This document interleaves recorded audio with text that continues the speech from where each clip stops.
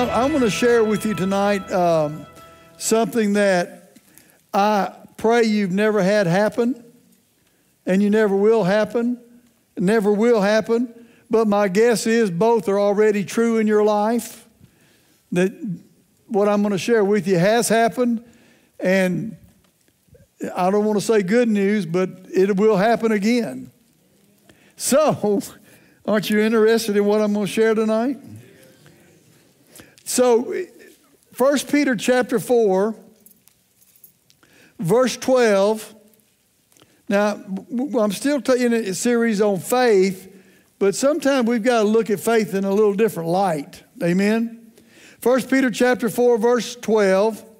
Beloved, do not think it strange concerning the fiery trial which is to try you, as though some strange thing has happened to you.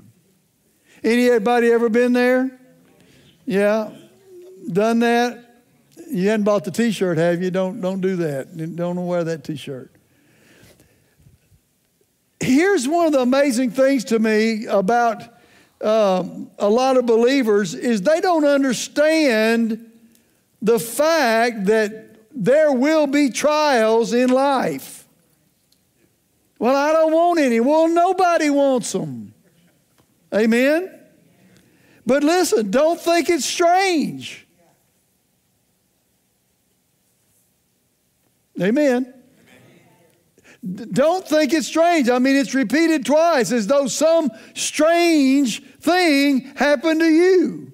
I don't understand why it's me. I don't understand. Well, you a believer? Yeah, there's your answer. There's your answer. Well, nothing's ever happened to me. Well, let me just talk to you about Jesus. Yeah. Amen. Listen to this very carefully. I love one translation says, don't be shocked. Don't be shocked when strange things happen, with problems, trials, difficulties. Don't be shocked. I love the Passion Translation here. Listen, it says, beloved friends, if life gets extremely difficult with many tests, don't be bewildered as though something strange was overwhelming you. Don't be bewildered by it. Don't think it's strange. Don't be shocked by it. Now listen to me carefully, okay? Listen to this. If you read this in the Word, and we're going to look at it tonight from several different angles, okay? Listen to this. It is a pattern in the Word of God. Now listen to me. And it is a pattern in life that applies only to Christians moving in gospel ways, that trials will come your way. Have you ever wondered why some of the things that happen to you don't even happen to the people in the world? Well, it's because they don't. Not like they do with Christians. It's not natural what happens to believers. Can anybody identify what I'm talking about? It is not natural. Well, I don't want it. Well, you got one choice. Deny Jesus. Probably be a happy life. Won't ever have another problem. Probably that's not true. But the point is, listen, if you make Jesus the Lord of your life, then don't think it's strange. When you move in gospel ways, when you do anything for the Lord, or you make up your mind, I'm going to pray more, or I'm going to do something for God, or whatever it may be in your life, don't think it's strange if a trial or something tries to come against you. I mean, this is not one of those messages that you want to hear, but you need to understand it. It is a planned attack by the enemy which you can successfully overcome. And the more experience you have with this, the more successful you can be at overcoming it. But you might as well understand and realize it is something that will happen. I like one translation says, as though some surprising thing were accidentally happening to you. It's not an accident. It shouldn't surprise you. See, we look at it from the other angle. Well, God's good. God's good. Yeah, God's good, but the devil's bad. And when you want to, listen to me, when you want to do something for the kingdom of God, whether it be be in a small group or start a small group or be involved with a ministry or it could be a million things involved with the gospel, you might as well understand that you're going to be challenged. Because the enemy does not want you doing anything. He doesn't care if you're a Christian as long as you're not doing anything. Don't bother me, I won't bother you. And you know what? A lot of Christians take that bait. They find out, they see, well, you know, I'm having something come against me. It must not be God. No, it must be God. It must be. And I learned this, listen, I learned this early on when we started this church, that you might as well be ready for it. I mean, Becky and I were shocked, especially shocked at some of the things that came against us out of the clear blue when we decided to start this church. But it was a good lesson to learn. You'll find that sometimes you do something for God. Next thing you know, somebody you thought was your friend, they're not your friend anymore. They're speaking bad about you for no reason. Okay, but listen, it's not an accident. Don't be surprised as you think it was an accident. These things don't happen this way and pertain to the world and their actions. Now, they have their own. Listen, it says over in Jeremiah, your own sin will rebuke you. Your own sin will correct you. So people who live in the world, that's the way they get corrected. Their own sin corrects them. Everybody still with me? But there's a different level when you make Jesus the Lord of your life and you decide to do something for the kingdom, or you decide to step up a notch. You know, maybe you were just kind of a quiet believer and all of a sudden you found out, hey, you know what? You can be filled with the Holy Ghost. Well, listen, I just want to tell you, when you get filled with the Holy Ghost, it'll be great, and at the same time, you'll have a battle. Anything you do is going to be challenged to some degree. So don't think it's strange. Don't think it's some weird thing. It's not. But there is an operation of faith that we have to walk in times of tribulation that can overcome that. But you got to be ready to fight. Okay?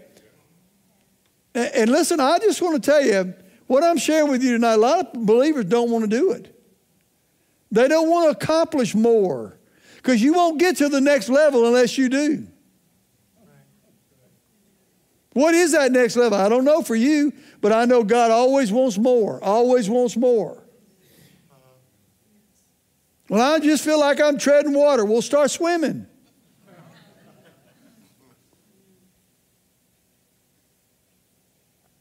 So listen to this scripture. James chapter 1.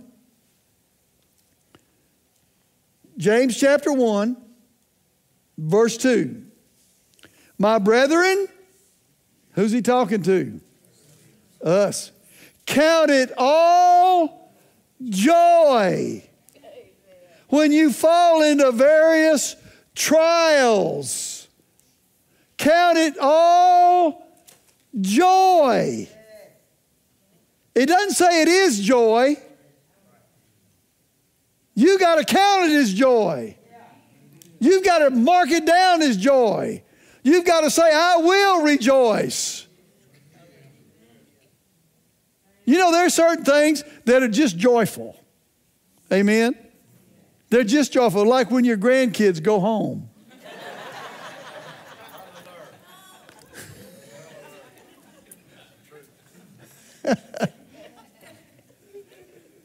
Well, when they're there too. One at a time. But when all 9 of them are there at the same time, it's a joy when they go home. Come again.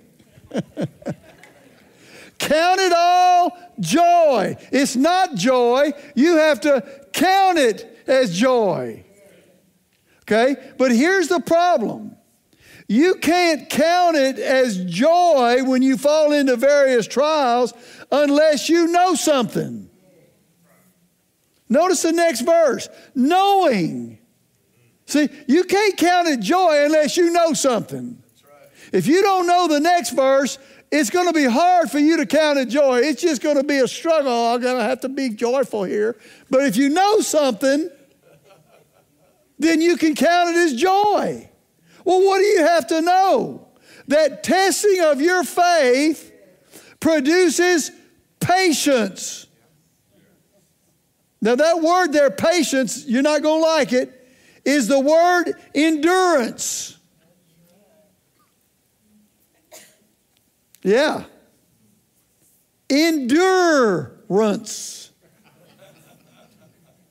You have to, there are times in your life as a believer where there just got to be an endurance there. You just got to stay with it. When I was younger, I used to race motorcycles.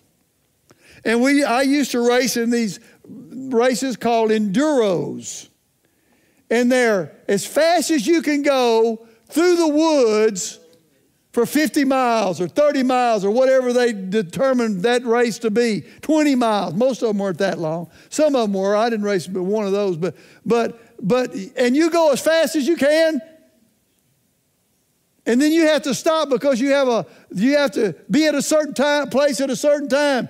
It's an endurance thing. It wears you out mentally and physically. Well, there are things you have to endure.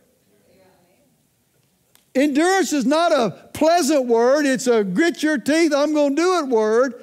So if you know something, now listen to what it says, that the testing of your faith will produce endurance. God wants you to endure. I'm going to show you tonight. He wants there to be a strength about you to be able to endure and to overcome whatever circumstance, whatever challenge you have in your life. Amen. That's what He wants. Okay? So listen to what it says in the next verse. Let patience or endurance have its perfect work. That means you got to finish the job. You have to stay with it. You don't quit. You don't give up. You keep your faith on the line. You keep expecting. You keep fighting. You keep moving forward. You don't give in. You don't give up. But you don't know my problem. Listen, there is not a problem in this room that has not already been overcome multiple times by multiple people. There's nothing, don't get me wrong, there is nothing special about your problem. Okay? And so you can be patient, and it said, let patience have its perfect work. Now notice this, that you may be perfect, complete, lacking nothing. So if you know that, then you can count it all joy. That there's an end to this thing, and if you stay with it, there is a good end to it. There's a good end to it. But you got to, in the beginning, count it all joy that knowing down the road There's going to be something that's going to work here. There's going to be some perfection here. There's going to be some completion here. There's going to be some work done. And listen to what it says. And let patience and endurance have its perfect work, that you may be perfect, complete, lacking nothing. Lacking nothing. But you got to start off counting it all joy, knowing. In other words, you got to know there's an end to this thing, and the end's good if you stay with it. Let me give you, this is an example that the Lord gave me years ago, and it just popped up in my head. There was a movie, I don't even know when it was made, a long time ago now, 30 years ago or more, with Paul Newman and Robert Redford. It's called The Sting. Now, if you hadn't seen that movie, you're not going to understand this, but if you have, you really will understand it, okay? So I went to see that movie, and the end of it is one of these twisters. It's one of these, I can't believe this thing's going to end like this. And all of a sudden, it doesn't end the way you think, and you realize, I got stung just like everybody in the movie. Okay? So that's how I felt. So I went back to see it again with someone else who hadn't seen it. All right? So they're in there, they're intense, they're watching this, and they think they got it figured out, and then all of a sudden the end. And the whole time, I'm just smiling. The word there, joy, actually means calm delight. I'm just smiling. I'm not getting, you know why? Because I already know the end. I already know the end. I like watching movies after I already know what the end is. It's more fun to watch them that way. You can relax, enjoy it. You know how it ends. I watch these Western movies over and over and over again. I know how they end. I like them, so I'll watch it again. Amen. So what you've got to understand here is that the trying of your faith produces something. Okay? It produces something. Now listen to me. Do not misread what I'm saying. God is not sending you trials to produce something, to make you better. I mean, I'm so sick of hearing that, because most people fail the test. And if God's doing it, it'd be perfect. But the devil doesn't know whether you're going to quit or not. He's got to challenge you to find out whether you're going to quit or not. So the trying of your faith will produce endurance, but you got to give it a chance to work. But when you do, I love what it says here. Listen. Let patience have her perfect work, that you may be perfect, complete, lacking nothing. It produces a development in you, a maturity in you, because you do that. The Passion Translation says, nothing missing, nothing lacking. You don't get that if you quit.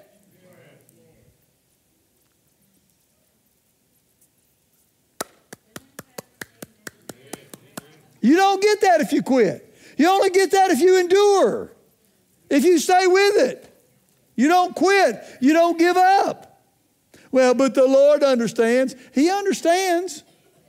He knows exactly where you are. But listen to me, if you don't endure, then you won't reach that place where you're lacking nothing, where you're in a place where nothing's missing, nothing's lacking.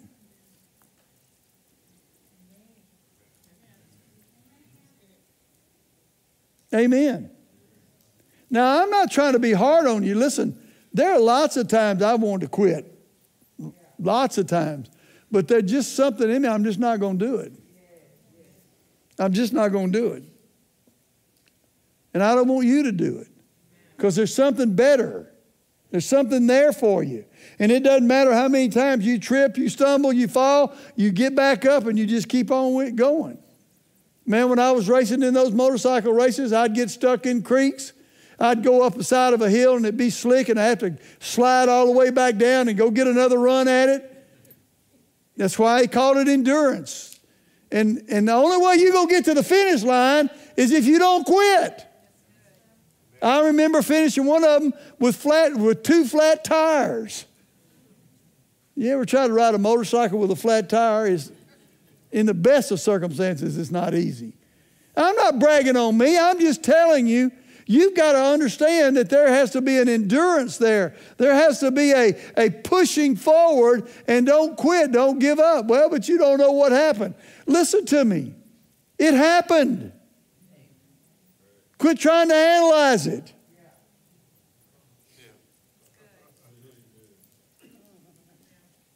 Listen, I could charge you for this tonight. I'm telling you, I could charge you. Dr. Carr is in the house. I could charge you for this tonight. All right, listen. All right? So, but let's look at it from a little bit different angle over in Romans. This will help you, okay? Romans chapter 5, it talks about the same thing, but let's look at it. Let's look at it over here, and I think it'll help you, okay? All right, Romans chapter 5, verse 1. Therefore, having been justified by what? Faith, we have peace with God through our Lord Jesus Christ, through whom also we have access by what? Into this grace which we stand and rejoice in hope of the glory of God. Now, I'd like to just stop right there and say, thank God we can have grace and we can rejoice in the hope of the glory of God and everything's fine. But you need to read the next verse. Okay? And not only that, but also glory in tribulation. Now, I'm not glorying in the tribulation, but I am not going to lose my glory toward God in tribulation. There's a big difference. We're not praising God for the tribulation. We're praising God in the tribulation. There's a big difference. And I don't want to scare you. Well, what's going to happen to me? Listen, if nothing happens, be happy. Don't be looking over your shoulder. Just keep serving God. But you know what? You'll one day say, oh yeah, this is what Pastor was talking about. Yeah, I see it now. All right, let me get back. Listen, notice this, okay? So we can rejoice in the hope of the glory of God, but not only that, we also glory in the midst of tribulation, knowing, there it is, there's that word again. You're not going to rejoice, you're not going to glory unless you know something. Okay? But if you know what I'm about to tell you, then you can smile in the midst of tribulation. You can smile when things aren't going right. You can look at it and say, yeah, but I know something.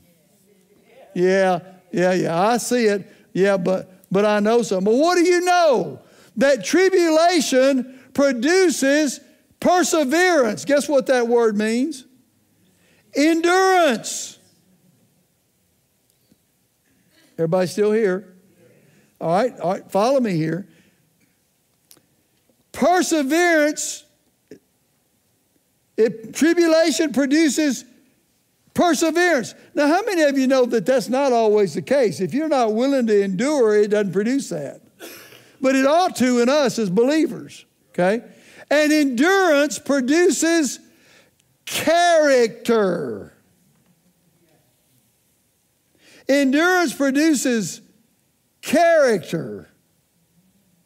The word there, character, also means approved.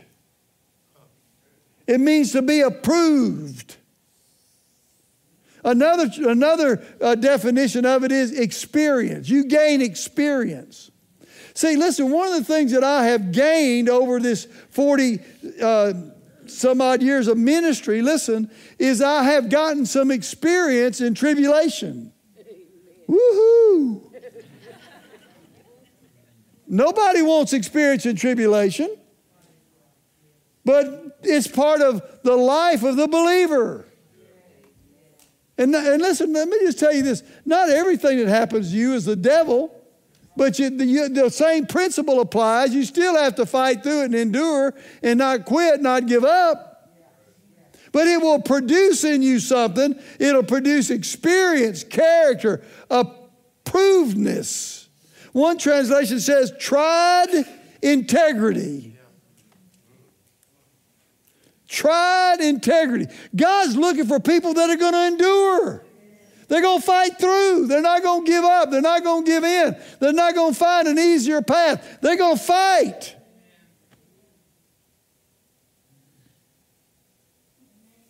Endurance brings God's approval in your life.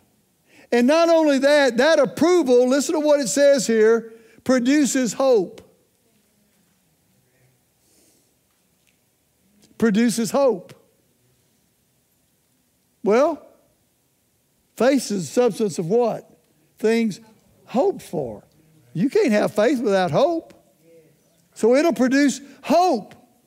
All right, things are better. Things are going to get better. I know God's working. Listen to me. Patience is a force of the soul. And if you will understand that it actually, one translation, one definition is steadfastness under pressure. Steadfastness under pressure. We all feel, listen, if you listen to somebody on TV and they talk about their life being just as easy, oh, there's no problems, they're lying to you. Either that or they're not doing one thing for the kingdom of God.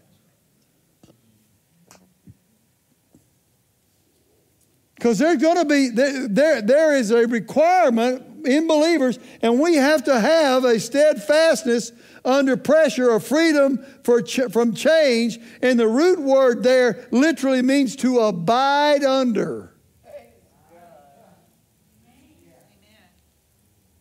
No fun, but it's still real. Because we know something, right?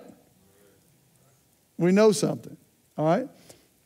The W.E. Vine's Expository Dictionary of New Testament Words says this: the quality that does not surrender to circumstances or succumb to trials.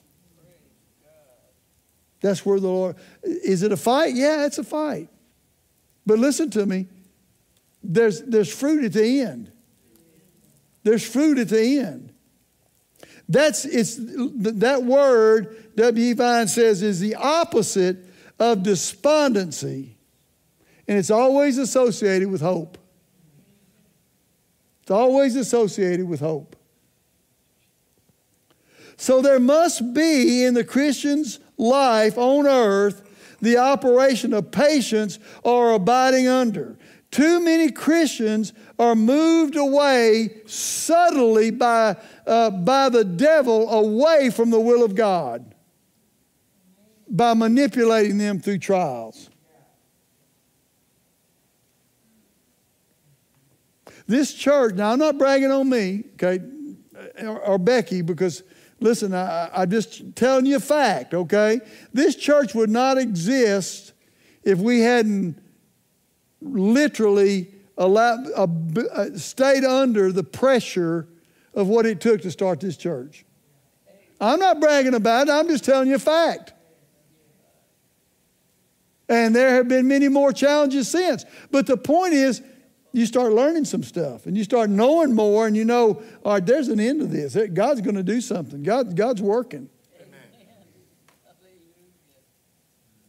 And by the way, please don't tell me this. You might want to tell somebody else and it sounds spiritual. But don't come telling me, well, you know, the devil must really know you're fixing to do something great if he's after you like that. The devil does not know God's plans. All he can do is get clues by your actions and your reactions. He's not omniscient. He's not all-knowing. But he's been around a long time too. But here's the thing. Listen to me.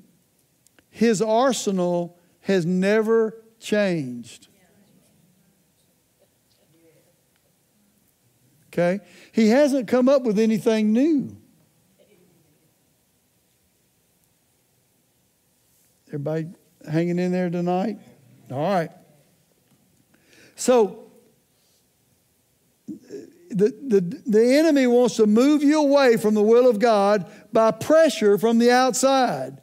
Listen, a lot of times it's pushing you toward an easier life. Listen, you go look at Jesus when he was tempted. You know what the devil was offering him? An easier life. A life that he wouldn't have to be challenged. Well, you're going to be, I'll give you the kingdoms. I'll give them to you. You don't have to fight for them. You won't have to die for them. He didn't know that. He didn't know that Jesus was going to go to the cross, or he would have never crucified him. He would have been able to manage the people around with Jesus on the earth to a certain extent. Do you understand what I'm saying? He didn't know, or he wouldn't have crucified Jesus. That wouldn't have been the plan. But it was a done deal. Everybody still hanging in there? Still with me? Okay. So, when that pressure comes, trouble comes, tribulation, difficulties come, the enemy is trying to cause you to fall away from what God wants. So you have to fight back. You have to endure. You have to say, no, I'm not going to do that. So let me show you a scripture that will help you with this in Hebrews chapter 10. Hebrews chapter 10, verse 31 says, it is a fearful thing to fall in the hands of the living God. Don't have time to get into that, but it definitely is. But recall the former days in which, after you were illuminated, enlightened is what that word means, you what? Endured a great struggle with sufferings. The word there, struggle, is fight. Partly while you were made a spectacle, both by reproach and tribulation, and partly while you became companions of those who were so treated. It's interesting, listen, it's interesting that the enemy will come against you for two reasons. One, he'll come against you because of what you believe and what you're involved in your own personal life, and he will also come against you for those you hang around. You hang around believers, you hang around somebody that's doing something,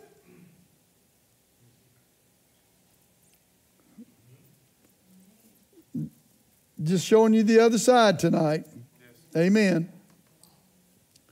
Okay, it says, partly while you were made a spectacle, both by reproaches, tribulations, partly while you became companions of those who were so treated, for you had compassion on me in my chains. Now notice this, joyfully accepted the plunder of your goods, knowing, they knew something.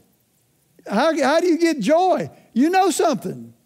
Knowing that you have a better and enduring possession for yourself. And it says in heaven, but did you know that's actually not in the original, in the Greek? So I don't know that we can't have it here. So notice, let's just read on, okay? I want to read this. So listen to what, therefore do not cast away your confidence, which has great reward. Don't cast away your confidence.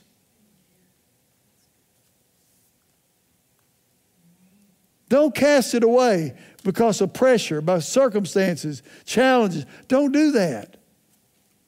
For you have need of what? What's that word again? Endurance. So that after, what's that word? After you've done the will of God, you may receive the promise. You have to, listen, you want to do what God wants. You want to sing this song, I want to do your will, O Lord. Well, you better be ready for a fight. I want to change, Lord. I want more. I want more. You better be ready for a fight. I'm not trying to tell you. I'm just telling you, I know the enemy. And the scripture tells us, don't think it's strange. Don't think it's unusual. For you have need of endurance. For yet a little while he who is coming will come and will not tarry. But now the just shall live by faith. Now listen to this very carefully. And if anyone draws back, my soul has no pleasure in them. Woo. I don't want to draw back. But we're not those who draw back to perdition. Y'all still here? We're not those who draw back to perdition. That's not us. That's not how we operate. We don't live that way. We don't walk that way. We don't talk that way. That word perdition there actually means destruction. But we're those who what? Believe to the saving of the soul. We're believers. We're believers. And so once you understand that, then God can do something. Well, what can he do? 1 Peter 5:10. Let me read it to you out of the Passion. And then, after your brief suffering, the God of all loving grace, who has called you to share in his eternal glory in Christ, will personally and powerfully restore you and make you stronger than ever. Yes, he will set you firmly in place and build you up. That's what we're after. But it comes through endurance. It comes through staying with it, not giving up. Don't get the whys, not the whines, the whys. Why me, Lord? Why this, Lord? Why is this, Lord? Why? Sound like a baby. Why? Crying. That's not what we're after. God will restore you. God will build you up. Now, I got to share this with you, and I don't hardly ever preach this, okay? Hadn't talked about this in years. But the Lord showed me something that really helped me understand why we need to endure. Okay, there's more to it even than just us. There's more involved in the realm of the Spirit when persecution and afflictions come. Okay? Let me read you this in 2 Thessalonians. 2 Thessalonians chapter 1, verse 3. Listen to what it says. We are bound to thank God always for you, brethren, as it is fitting, because your faith grows exceedingly, and the love of every one of you all abounds toward each other, so that we ourselves boast of you among the churches of God for your what?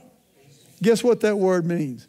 Endurance and faith in all your persecution and tribulation that you endure. All right? So they had faith and they had patience in operation and they were enduring. But now listen to this next verse. Listen to this. Which is a manifest evidence. Okay? A manifest evidence. That word means plain. A plain evidence of the righteous judgment of God, that you may be counted worthy of the kingdom for which also you suffer. Now listen to this. One translation says, which is a visible token of the righteous judgment of God. Do you know that when you, listen to me, when you endure, when you stay with it, when you don't quit, when you don't give up, that you are a righteous token that God made the right decision? Yeah, there's my servant. Yeah, they're enduring. They're fighting through this. They've got their faith on the line. They're not quitting. They're not giving up. That's a token. One translation, the Amplified, says they are proof positive that God's verdict was just.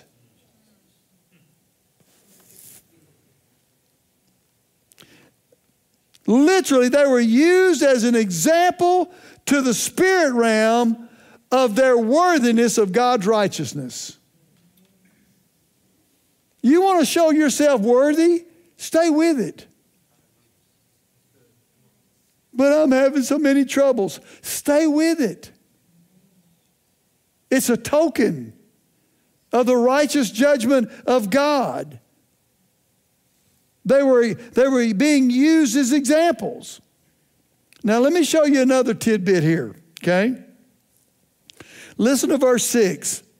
Since it is a righteous thing with God to repay with tribulation those who trouble you.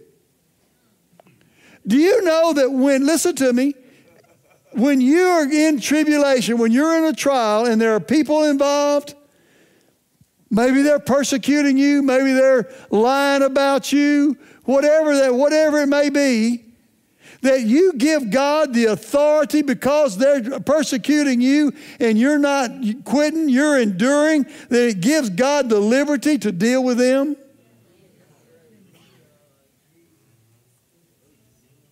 Now here it says that he can bring tribulation on those who trouble you. You might ought to read that to some people that are don't mess with me. Don't mess with me. Amen. I don't think they'd get it anyway. So listen to this, okay? If you understand that, you understand that staying with it, enduring, don't quit, don't give up, keeps you in a place where God can use you as a token, as an example of righteousness, and then by that, turn around and use it towards someone else. I'm going to show you an example of this, okay? I'm going to show you an example of this.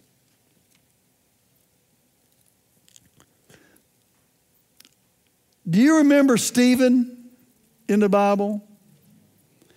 He preached a whole book of a gospel message from Genesis to Revelations almost, or at least what he knew. And they didn't like it. The Pharisees didn't like it. And he said, well, you're just resisting the Holy Spirit. And they picked up rocks and stoned him. There was a man there that day holding their coats. His name was Saul. We call him Paul. Right. Now listen to me. You need to hear this. Stephen was the first martyr. No martyr ever goes unavenged. Ever. Any person who's ever died for the gospel, God, that gives God liberty to deal with somebody. Literally, Stephen's dying gave God the right to knock him off of that donkey and talk to him and call him and do everything that he called him to do. Because of what Stephen endured. Now, if this goes over your head, just stick it in your back pocket and leave it alone, okay? So, do you understand? Because see, listen, if God could just do that on his own, and I don't want to parse words here, but if God could do that on his own, he loves the whole world. He'd do it for everybody. He'd knock everybody off their donkey. But he could do it to Paul because of Stephen. So no tribulation goes unused by God, especially if people are involved in it. Now, I don't believe that it's God's heart to kill everybody. I don't believe that at all. But I also know that it gives him liberty to deal with people. You mess with one of my righteous, they're hanging in there, they're fighting, and now you've messed with them, then I can repay. I can be the one to step in. I can recompense this situation. Have you ever noticed sometimes some of these people that you thought were the baddest of the bad that mock Christians, they're the ones that get saved? You know why? Because God has a liberty with them because of what they did. To a believer that wouldn't quit, that was staying with it. Everybody still here? Let me read you another scripture that'll help you with this. Revelation 13:10 says, for the one who leads others into, this is a Passion Translation, sorry. For the one who leads others into captivity he goes. The one who kills others by the sword he will be put to death. This is a call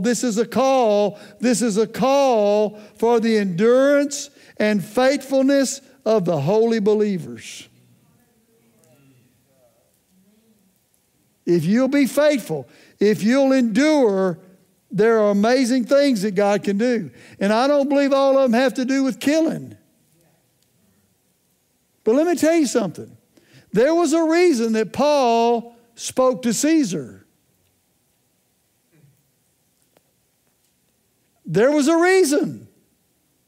There are reasons why God opens a door for someone to speak to someone, whether they receive it or not. Because it gives God liberty. He's not going to, because the Lord's not going to go contrary to their will unless they mess with us.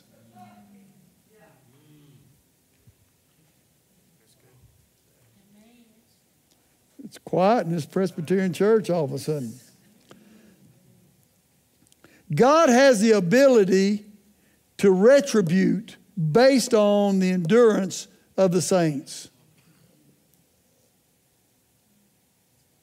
He's got that ability.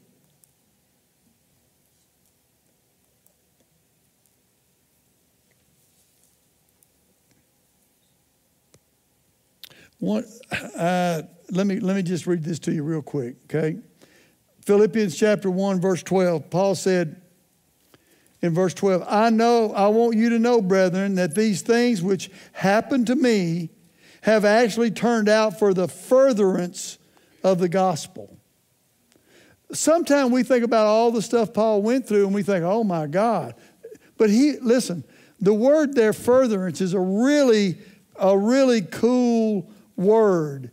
The word actually means to be a tip of a spear to make progress. So all of those things that Paul endured did not go in vain. They produced a pathway for other people to go. Listen, I just want to tell you, I thank God that there were Pentecostal people who went before me before I started this church. Because let me tell you something. There was a day when people who were Pentecostal, who spoke in tongues, will run out of Shreveport Bossier. A good friend of mine has gone home to be with the Lord now, Buddy Harrison, started Harrison House. Talked to me about his grandfather and how he'd go into some of these cities around here and go into some of these areas and preach, and they would run him out. They would tar and feather him.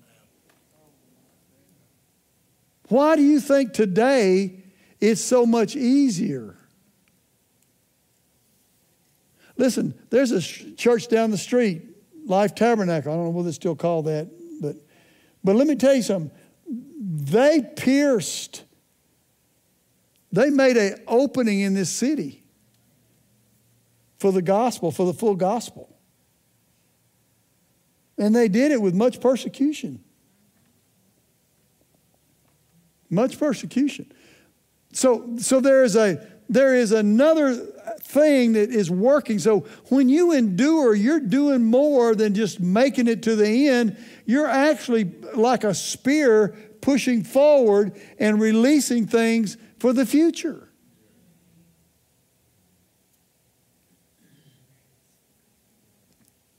Let me read Philippians chapter 1, verse 28. Listen to this. I'm finished. And do not for a moment be frightened or intimidated in anything by your opponents and adversaries. For such constancy and fearlessness will be a clear sign, a proof and seal to them of their impending destruction. But a sure, here it is again, token and evidence of your deliverance and salvation, and that from God. 20th century New Testament says this: these persecutions will vindicate the justice of God's judgment.